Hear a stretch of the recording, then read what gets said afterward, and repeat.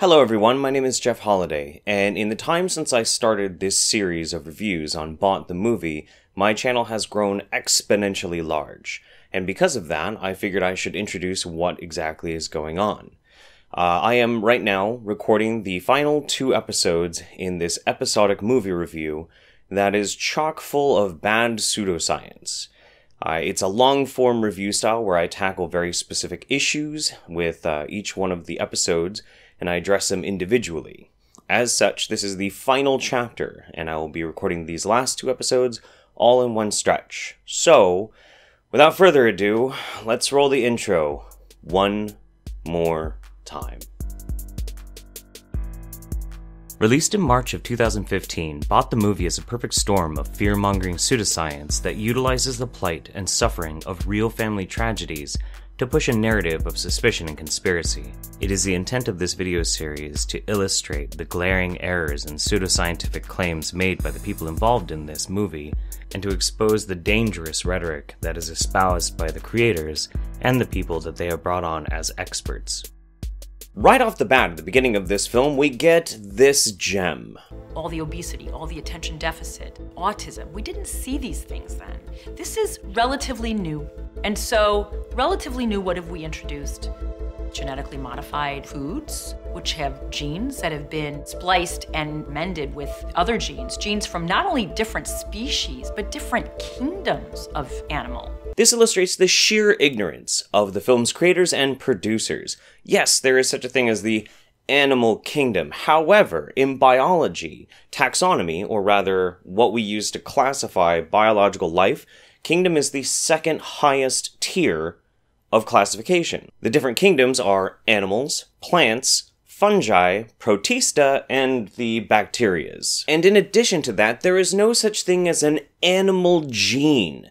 No such thing. What do I mean by that? Well, it's actually pretty simple. You see, genes are just a series of nucleotides inside DNA that are arranged in a certain pattern that tell that life form what proteins to produce, and those proteins then produce the life form in and of itself in a really dumbed down sort of way. But when you're talking about animal life, it's the same 4 nucleotides. 4. Only 4, and they're just arranged in specific patterns. So because of that, if you really get down to the basic fundamentals of how genetics work, it's just the same 4 building blocks but put into different sequences. Now, are there sequences that are only found in specific plants or animals? Sure. But trying to just simply say a jellyfish gene is a grossly misinterpretive way to try and talk about the issue. And when you have a documentary where people are supposed to be talking as some sort of experts, but they don't actually understand the basic fundamentals of what they're talking about, it's a problem. So the movie gets into vaccines, and it goes on for about 45 minutes or so, but then starts to segue into GMOs. Our oldest boy came down with what looked like behavioral issues, but they were actually autoimmune issues. I started looking into diet as a way to build up my son's immunity. When I really started looking into GMOs, like technically how they're farmed, I was horrified, and I was motivated to go out and tell people. The blonde woman's name is Kathleen Halal, and she promotes herself as a mommy healer, which is a common trope throughout most of this film. And the woman sitting next to her? I have 3 sons. Ben is 10, Bodhi's 8, and Bronson is 5.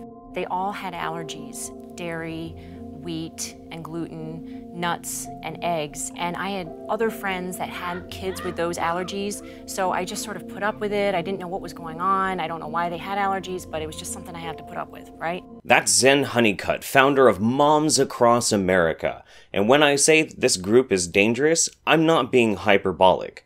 They routinely lie about genetic modification technology, and they also promote this idea that eating organic can somehow cure allergies. But is it dangerous? Consider this. You're a young child, and you have a peanut allergy, and your mom has bought in wholesale into this idea that organic food can cure your allergy. Now, what happens when your mom, so convinced of this, throws away your epinephrine pen, and then you accidentally eat peanuts at a restaurant? So I started researching, and I found out that there are GMO foreign proteins in our food since 1996. They first started in the milk. Okay, this one has always really bothered me. How can you have GMO milk when there's no such thing as a GMO cow? Unless, of course, you're talking about the cow eats some sort of GMO feed, and then it somehow survives the furnace of its stomach, it gets into its milk glands, it excretes it into the milk, it survives pasteurization, and then the kid drinks it, and it has some sort of effect on them?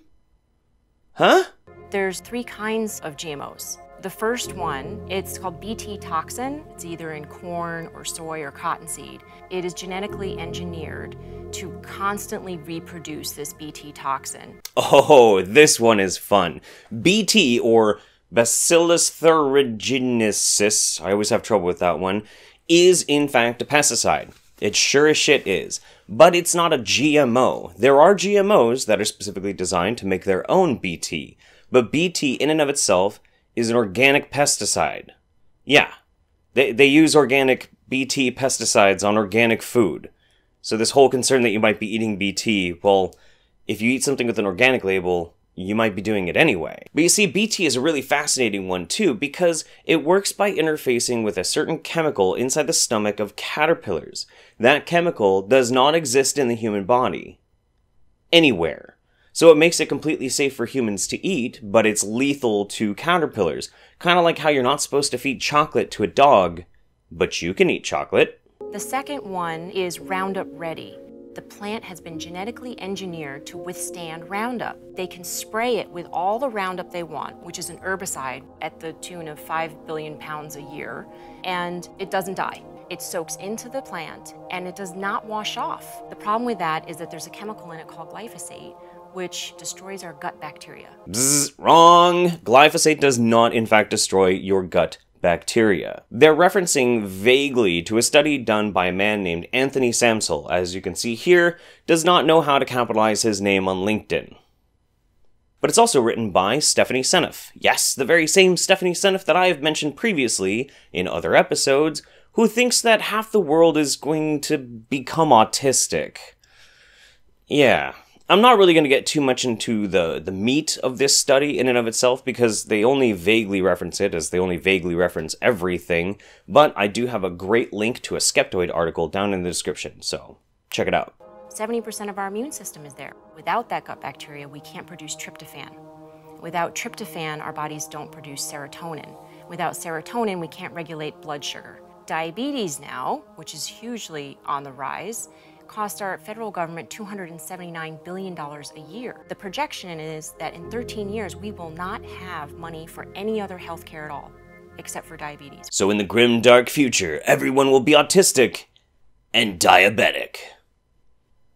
Okay. By the way, I feel at this point I should mention that moms across America, much like most of the people that are featured in this documentary, also sell supplements on their website. So, yeah. The third type of GMO is a GMO that doesn't have pesticides injected into it. It's actually just a desired trait. Let's say you want to have the lettuce to be more green or the tomato to be more red. They inject this desired trait in, but the problem is it has 2 promoters on either end of it. And these promoters' jobs are to wake genes up. What a mind-numbingly inaccurate way to explain genetic modification. We as moms are concerned that these promoters could be waking genes up in our children's bodies. We all have latent cancer genes or maybe even rare diseases that are just latent, right? That may never wake up or anything. But with these promoters waking genes up, who knows what's happening? Right. There's been no testing on that. And why is all of a sudden cancer the #1 killer of our children? So in this make-believe situation, there are people injecting food with these gene promoters, which, by the way, you don't make GMO food by taking a crop and injecting it with something. That's not a thing. But let's say it is. Let's say that that's what happens and the plant magically changes. Its whole genetic code is somehow rearranged by this injection. And so it changes the genes of the plant. How then would these promoters that did the job to change the genetic code of a plant affect the kid? How would this make-believe boogeyman somehow manage to survive our stomach linings, drift somewhere into our body, find a cell or many cells, penetrate the outer cell wall, navigate all the way into the nucleus, and then somehow find just the right sequence of code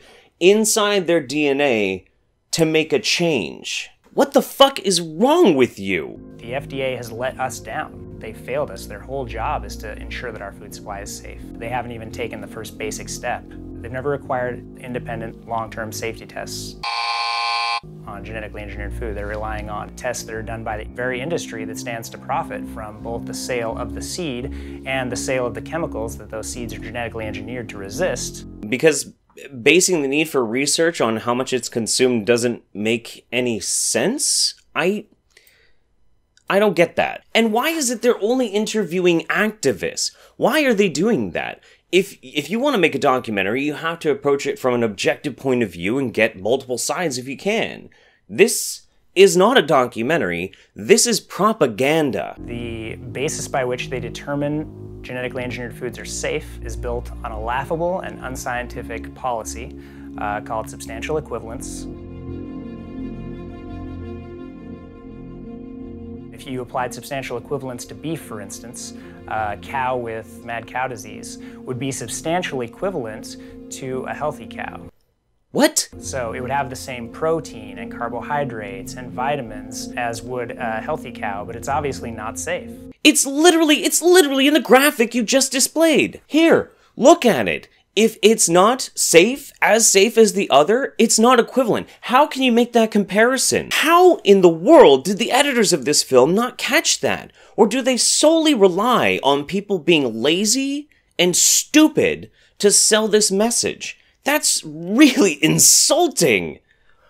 Oh my god! So we're saying because genetically engineered corn has the same protein, carbohydrates, and vitamin A as its conventional counterpart, it must be safe. And that's not scientific, and it's not proof of safety. It's not proof of healthy food. No, that wouldn't be, but literally thousands of safety studies have shown exactly that.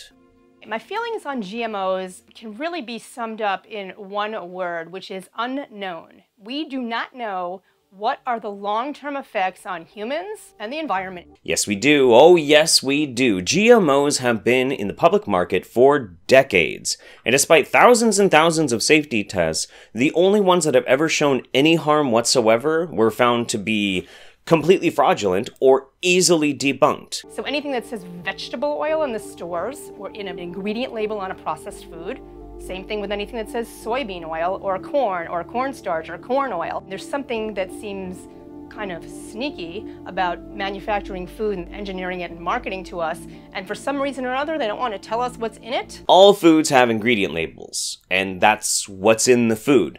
GMO is not an ingredient. If you really need like a chemical list of everything that's in a food, well, here's one of an apple.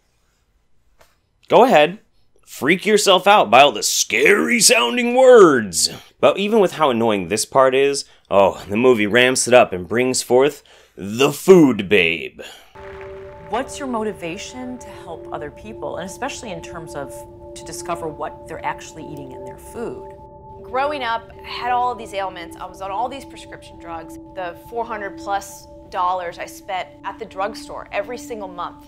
To know that I could spend a portion of that money towards organic food to even allow my body to feel better and heal naturally, but also to get off all of those pharmaceutical drugs. Vani Hari, aka the Food Babe, has been making a fortune off of fear. She's become a celebrity, mostly because of her social media presence and her tactics in which she goes after different companies. You see, her main tactic is this. She goes through the ingredient list of a food item, she finds a chemical-sounding name, and then she goes to find that chemical in something that's dangerous. Well, for instance, like, there's a chemical in beer, and it also is found in Anti-Freeze, hence why she claims there's Anti-Freeze in the beer. But in reality, this is a totally benign chemical used for thousands upon thousands of uses. But, ooh, spooky language! Oh, and she also once complained about them pumping in nitrogen instead of pure oxygen on airplane flights, forgetting, of course, that a pure oxygen atmosphere is highly explosive, and apparently forgetting that the air we literally breathe every day is 78% nitrogen. So... Anyway, next we have Tony Bark taking a bunch of kids shopping, and it's cringy.